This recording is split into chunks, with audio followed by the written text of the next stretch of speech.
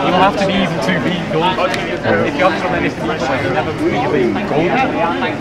There's a man in the Bible, right, and he's the same, he loves God, and he says, you know, I try to do this, but I end up going and doing this. It's the sin within me that makes me do this. This is why we need him.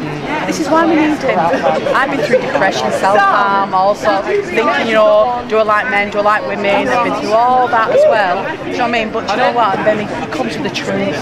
And it's only the truth. When you know the truth, that sets you free. It's when you know the truth. I've come to accept it. I've never seen a homosexual ever in my life. I can't do it. There could be a naked woman in front of me, I wouldn't flinch. Well, this is not the issue I'm coming to you today. I'm not saying that. That's not the issue. I know we had it. You know that you had problems when you were younger, and then the suffering that you endured with your parents dying. You told me this. So it's kind of that crying out, isn't there? And if it's a God, why all the suffering? You know, we'll search. Keep asking him.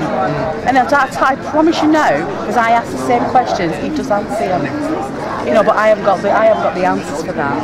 You know, apart from I join in Christ's sufferings daily. Believe me, I could write a book. Yeah. Oh, you can go there. That's right, there's a first. Yeah, that's right, yeah. I'm famous because I got a lot of